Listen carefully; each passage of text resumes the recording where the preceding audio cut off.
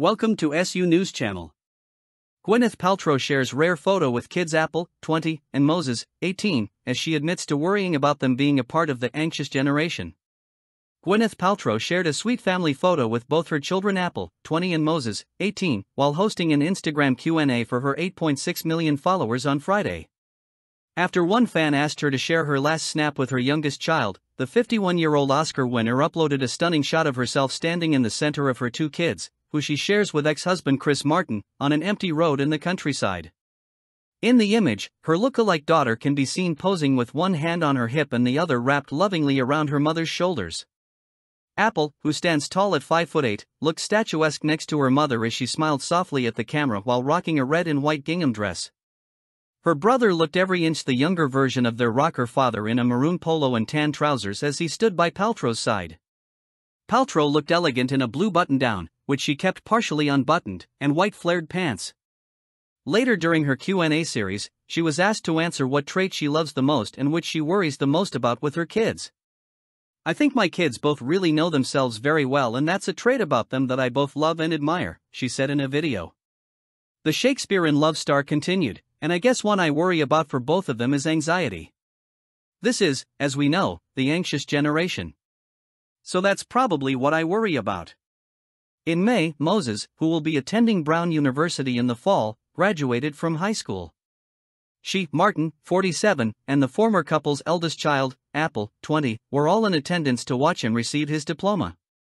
Paltrow and the Coldplay frontman got married in 2003 and separated in 2014, in what the Shakespeare in Love actress famously described as a conscious uncoupling. They have since both found love elsewhere, Gwyneth in her marriage to Glee co-creator Brad Falchuk, and Chris with 50 Shades of Grey star Dakota Johnson. However, throughout their years apart, Chris and Gwyneth have remained friendly co-parents to their two children. In April, Gwyneth admitted to her mounting anxiety over the prospect of becoming an empty nester. Moses, her youngest child, is headed off to Brown University in Rhode Island, across the country from what Gwyneth has called her forever house in Montecito. "It's kind of giving me a nervous breakdown, if I'm honest," she confessed at an event for her wellness brand Goop, according to The Hollywood Reporter. "I started being like, oh my god, and I need to quit my job and I need to sell my house and I need to move. It's sort of putting things into turmoil," she said.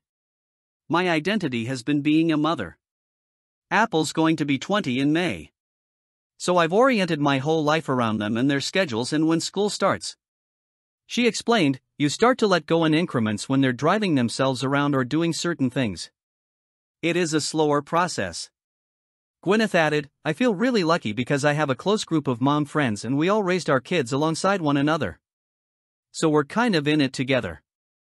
When she and Chris first split in 2014, she inspired widespread mockery by referring to their separation as a conscious uncoupling. However, in the intervening years, the exes have drawn plaudits for how harmoniously they have brought up their children in spite of their divorce. Gwyneth recently shared how important it was to her and Chris to have an amicable co-parenting relationship for Apple and Moses' sake. She explained that she and Chris both really did not want to have them experience the divorce as a trauma, in a cover interview with Bustle. "We knew that it would be hard, of course, but we didn't want them to ever feel in the middle, or that one of us was slagging off the other one." The wellness mogul disclosed, "At that time, I did a very me thing, which was when I knew I wanted to get a divorce. I did this data collection of talking to adults who had been products of a broken home." She revealed, every single one of them said, "I didn't care that my parents got divorced. That wasn't it. But the fact that they wouldn't speak to each other, that they couldn't both sit at a dinner table for my birthday. They said that was the most awful thing. You could see they held it with so much hurt and anger. I was like, that's what I'm never going to do. And we really didn't." Source: dailymail.co.uk. Please like, share and subscribe. Thank you for watching.